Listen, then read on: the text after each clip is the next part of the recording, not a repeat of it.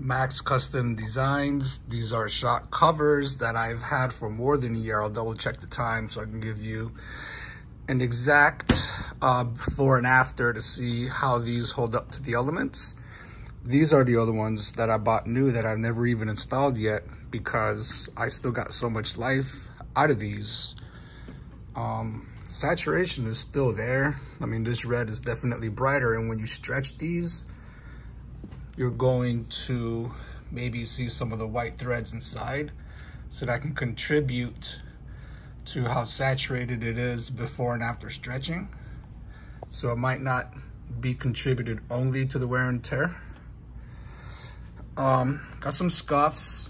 This happened by just it rubbing. This part behind here is the piece that you turn to adjust the tension on the spring, and it's serrated.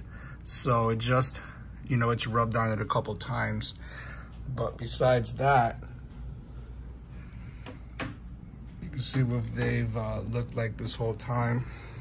These rear ones, they have some dirt on it and stuff that gets kicked on it from the front tires. And I don't clean this with chemicals.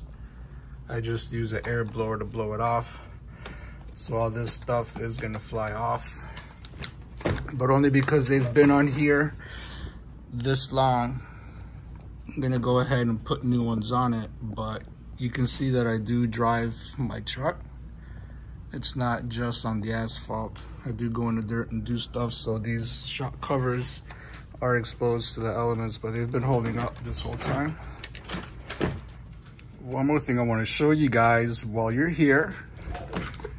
Don't forget to check out my video where I make this plate for the XLX2, and anybody who has had an XLX2 crash, whether it's in your truck or your Speedrunner 1/7 scale, when these take a tumble, these wires rip off. It's going to be the positive or the negative, and it's because, see if I can show you here.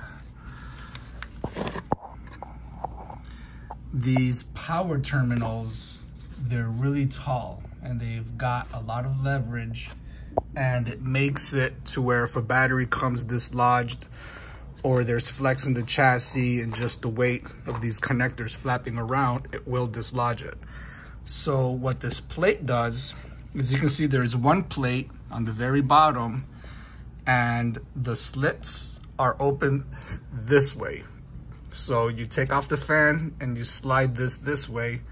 You put the fan on, which secures it, and then you put this second plate that comes this way and you screw it down to the first plate, and it makes it to where these cannot be snagged and pulled.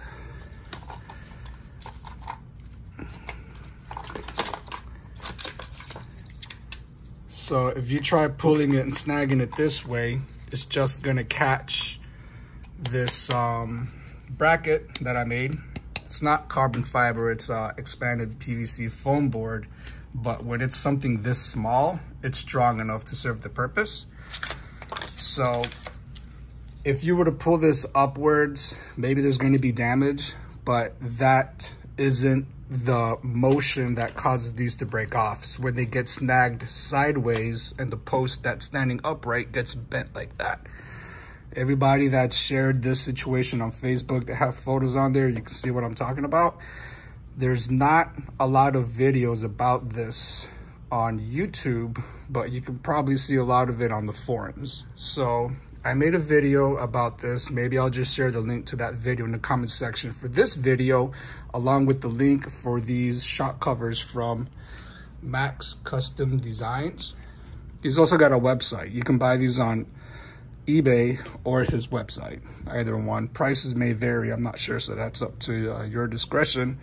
But I just wanted to give you guys a small update. Meanwhile, I'm working on newer projects for the Toys for Boys channel. I'm getting some new camera stuff and some new equipment, so I'm going to be able to get back to making content and uploading content consistently like I used to, because the devices that I have now are maxed out.